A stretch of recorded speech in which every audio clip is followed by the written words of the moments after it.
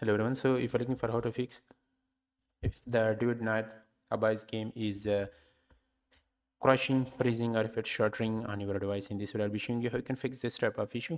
So the first thing you need to do to fix this type of issue is simply make sure that you have force close all the background apps and also force close the background processes that currently running on your device. So sometimes it conflict with the game and it cause this issue. So you need to click on this arrow icon and then you will be able to find out all the background apps that running on your device, or simply go to search bar and then here in the search bar you need to search for background apps.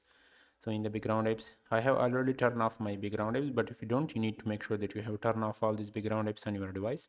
Once you do that, next you need to simply restart your PC.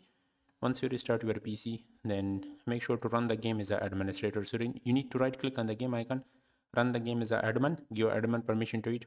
Once you give admin permission to the game, then start the game again. If you're still face the issue, then click on three dot icon, click on repair now button, and then start the game again. So these are some of the best things to do to fix this type of issue in the game. Hope this will help you.